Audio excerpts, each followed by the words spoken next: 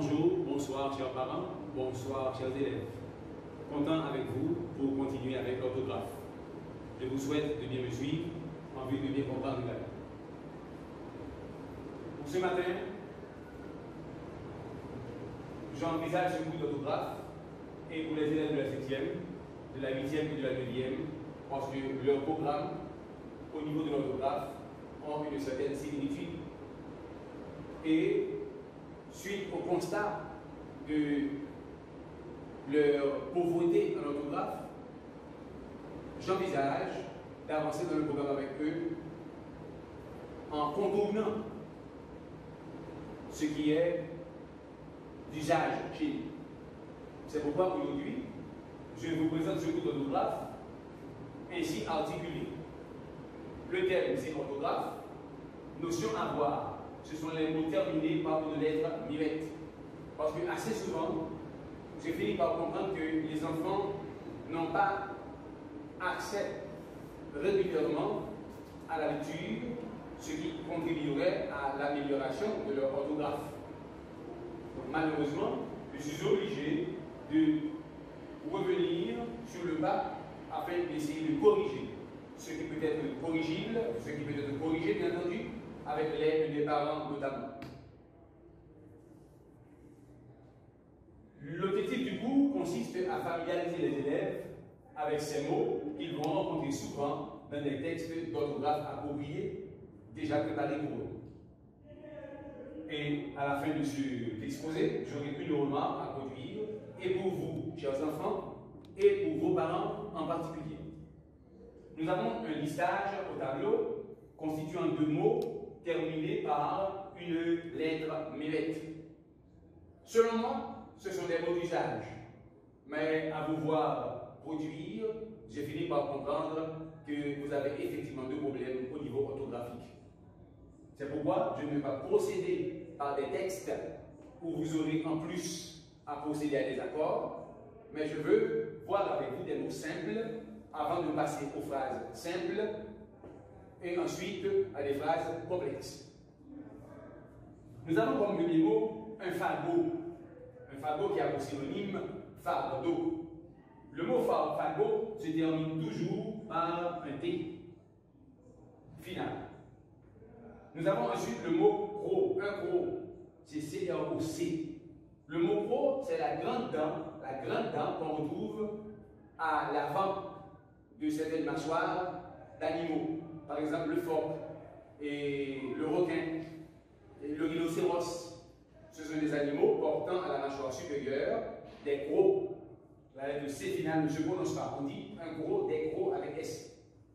Le gigot, c'est la partie principale du bœuf, par exemple, qu'on appelle gigot.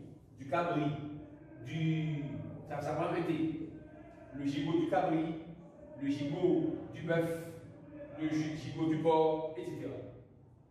Nous avons également le mot le fracas. C'est par exemple, il y a un vase qui tombe. On dit que le vase tombe avec fracas. Un élève qui court sur la cour et qui lui arrive de tomber sur le pavé. On parle de fracas. Fracas, ça prend un S final.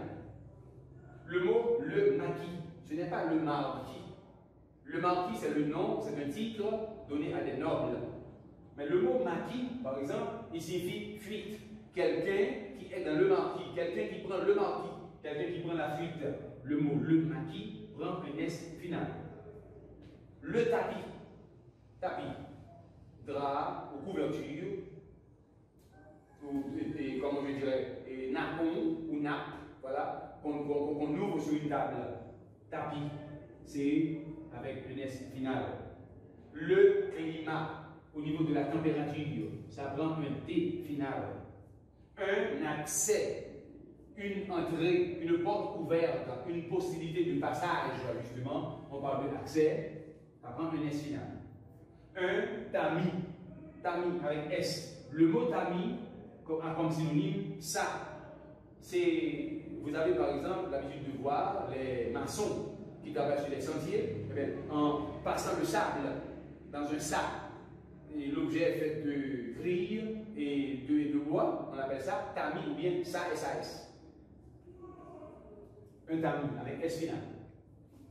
Nous avons un plat, le mot plat, que le parent utilise pour la nourriture. C'est le plat, ça prend toujours un T. Un robot, c'est comme une machine électrique ou encore une machine à batterie, justement, qu'on fait bouger. On dit le robot, un robot. Un bandit, ça prend toujours un T. C'est à cause du T final qu'on parle le plus souvent du banditisme. On n'ajoute pas le mot tisme, mais on ajoute le mot isme. Comme terminaison. Le pays, depuis l'enfant, mes amis, depuis l'enfance, oui, depuis votre enfance, vous voyez ce mot. Mais il vous arrive parfois de l'écrire sans la lettre S finale. On dit le pays. Le fusil. Le fusil. C'est vrai, le verbe c'est fusiller avec le ZER, mais quoique c'est terminé par la lettre L, elle ne se prononce pas. On dira le fusil. C'est le même cas pour le. Alors pour le persil, c'est le même cas pour le fusil. Le persil, c'est à l'ordre des épices. On appelle ça le persil. On dit également le fusil. Le verbe c'est fusiller. On dit aussi une fusillade. Mais la lettre L ne se prononce pas. On dirait également le plomb avec le P. C'est un corps en chimie. Le plomb. C'est un métal très lourd. Il y a le bois. Le bois. BOIS. Le teint, c'est au niveau de la couleur ou au niveau des couleurs. Le teint, un teint clair, un teint foncé, un teint brun par exemple. Le point de la main, ce n'est pas le point comme celui-ci, mais c'est le point de la main. Ça prend un G final. On dit le point. Le galop, le verbe c'est galoper. Donc le galop comme nom, ça prend un P final. Un quart, c'est une portion. Au niveau des mesures de volume, on parle de un quart, ça prend un T final. Le tronc, c'est le résidu d'un arbre, c'est le reste d'un arbre. Par exemple, il y a un grand arbre dans la cour, on se dispose à le couper, et bien on coupe la partie supérieure ou la partie principale, le reste qui reste en terre, on l'appelle le tronc de l'arbre. Ça prend un C, on ne dit pas le tronc, mais on dira le tronc. Et le verbe c'est troncer. On ajoute ER. Le torrent. Synonyme rivière. Le torrent. Ça prend un T final. L'univers. Univers. Adjectif universel. Universel. C'est parce que ça termine par un S et on y ajoute le mot L. Alors les lettres EL ou ELLE au féminin.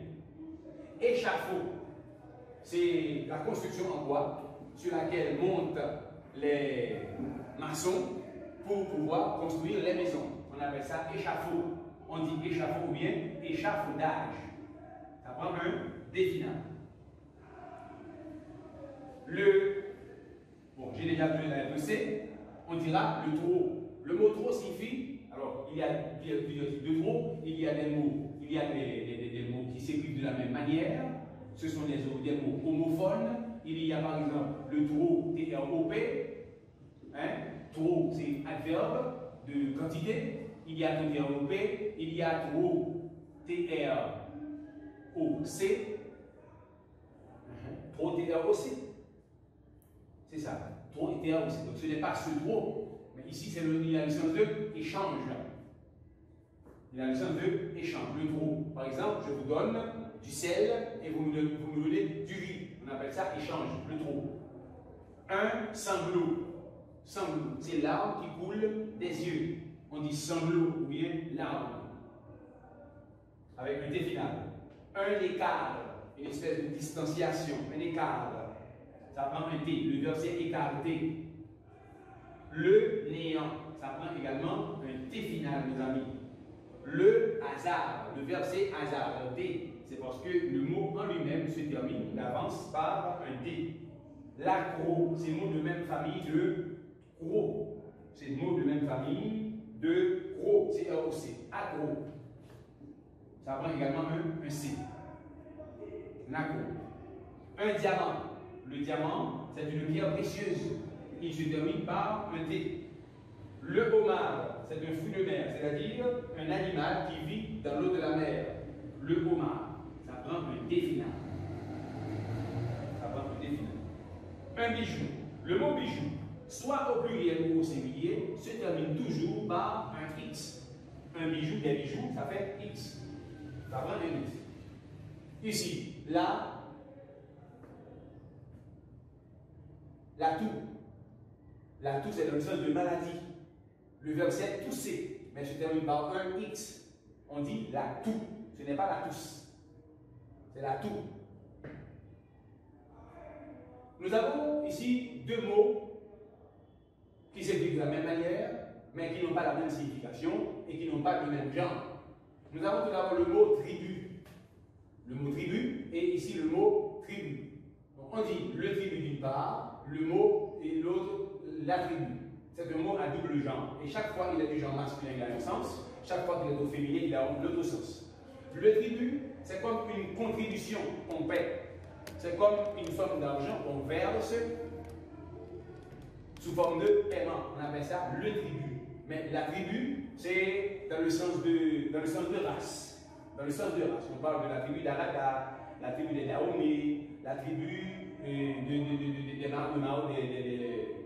des Madianites, la tribu de Dan, par exemple au niveau de la Bible, quand on parle des enfants de Jacob, on dit la tribu, c'est une lignée familiale, c'est une race, c'est du genre féminin. Mais le mot le tribu se termine par un T final, mais la tribu reste invariable.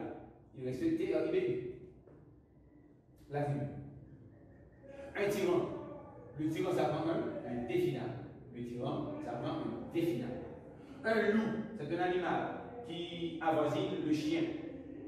Sauf que la mâchoire est beaucoup plus fin et plus allongée. On dit un loup ou bien le loup, ça prend un P final. Un rébut, c'est-à-dire un reste. Un reste.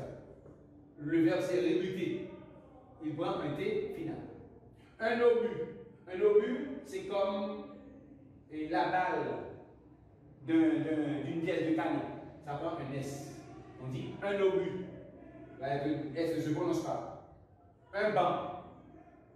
Bon, comme au collège ADEM, nous utilisons des chaises, mais le banc, c'est fait généralement en bois. C'est forme de siège sur lequel on peut s'asseoir. Il prend un C final. On dira un banc. Mais il y a également l'expression un banc de poisson, c'est-à-dire une ligne de poisson, une file de poissons. On dira un banc de poisson. Un débat. Un débat, c'est comme une discussion, je ne dis pas une dispute, mais je dis une discussion engagée entre plusieurs personnes sur un sujet bien défini, bien spécifique. Un débat. Par exemple, un débat sur le corona, un débat sur la fièvre, encore sur l'épidémie qui fait rage par rapport au corona. Cette épidémie se manifeste sous forme de grippe, de fièvre, de douleur au niveau des os. Donc c'est une épidémie. Donc on peut engager, et ça fait le cas dans presque toutes les stations de radio, de débat. Ça prend un T final. Et le verbe c'est débattre. Un étang. Un étang c'est comme un lac. C'est comme un petit lac justement. Un étang c'est un petit lac. Ça se termine par un G. On dira l'étang Saumâtre, l'étang de Miracoine par exemple. Donc c'est comme ça qu'il s'écoule. Le compas. Le compas ici peut faire allusion à deux mots, soit instrument géométrique ou à une danse d'origine haïtienne. C'est le compas direct par exemple. Ça prend également un S. Mais pour le cas en débat et pour les élèves d'école, je ne vous parle pas de forme de danse, mais je vous parle de référence d'instrument géométrique. Donc le compas, ça prend un S. Le pétard. Le pétard, ça prend également un T final. C'est quoi le pétard? Le pétard, c'est le petit objet que l'on place dans le revolver à descendre et que les enfants, très souvent, se mettent à faire exploser en produisant du bruit. Et le bruit qui provient, on l'appelle pétarade. On l'appelle pétarade. Pétarade. C'est comme pour un fusil. Lorsqu'on entend des cartouches régulières et suivies sortant d'un fusil, on parle de fusillade. Mais pour le pétard, on parle de pétarade. Le reflux. Le mot reflux, ça prend un X O à la fin. Le reflux. Le reflux, ça prend un X à la fin. Il y a le flux et le reflux. Et le flux et le reflux, en géographie, ça constitue le mouvement des vagues. Le flux, c'est lorsque la vague sort du milieu de la mer pour s'approcher du rivage. Et le reflux, c'est lorsque l'eau de la mer quitte le rivage pour retourner dans la profondeur maritime. On parle de reflux. Donc, et le flux et le reflux, ça prend un X final. Ce devait être tout pour aujourd'hui, mais toutefois, j'ai une remarque à produire. Et cette remarque concerne l'assistance dont j'ai besoin des parents. Procurer aux enfants certains ouvrages autres que les livres dont ils utilisent à l'école. C'est pour pouvoir pratiquer la lecture, chers parents. Car ce que nous faisons avec eux à l'école ne suffit pas. Donc, les enfants, par manque de contact avec les livres, témoignent d'une pauvreté extraordinaire au niveau orthographique. Donc, je vous en conjure, aidez-nous à leur maintenir en présence de leurs livres et cela peut contribuer avantageusement à l'amélioration de leur orthographe. Merci beaucoup.